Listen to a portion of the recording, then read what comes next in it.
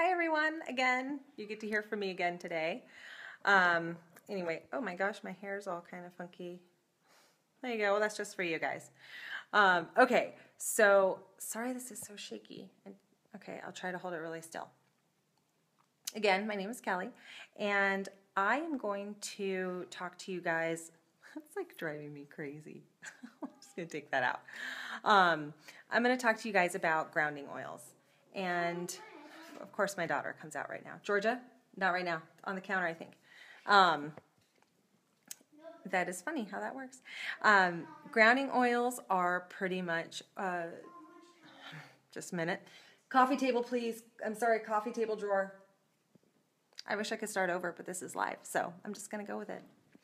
This is running a business when you have a family. It's life. So, back to grounding oils. These are pretty much my new favorite thing. And I say it's like my new favorite thing because I've been using oils for probably 4 years and never really understood grounding oils. Maybe because I never was sure how I would use them. I never really understood why I would need them until I figured it out. So my my business partner Tamara, she is the one that was like, I was telling her what was happening, and she was like, "You need a big tree." And so now it's like big trees. That's what we need, big trees. But why did I need grounding oils? So whenever I have an event or I teach a class or I do something fun and I come home and I'm just buzzy. It's the best way I can describe it. I think I said cattywampus to Tamara. I just don't feel, it's not calming that I need.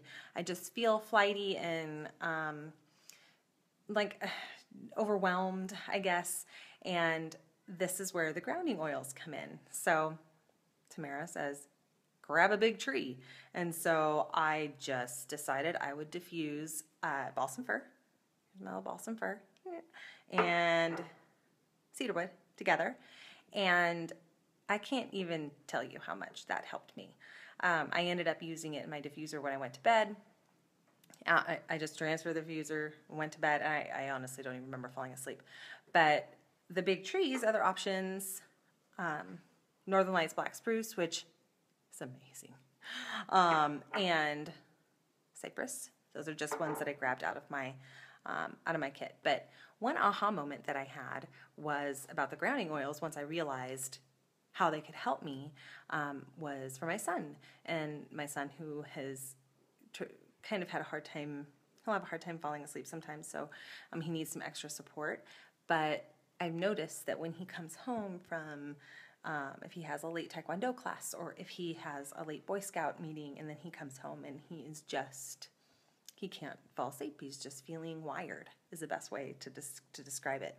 And so I was like, he needs grounding oils. So that was my big aha moment. Grounding oils are big trees are now my new favorite thing, and I will be using them all of the time. So if you don't have any big trees in your oily arsenal, you need to have some. And so with that being said, if you do have grounding oils, what are your favorites? Share them in the comments below, and share them all so we can all get all the grounding oils because I want more. Valor's another one that I like. I do have grounding. Never used it. So I am now. Anyway, have a lovely evening. Tell us about your grounding oils and why you like them. And we'll talk to you soon.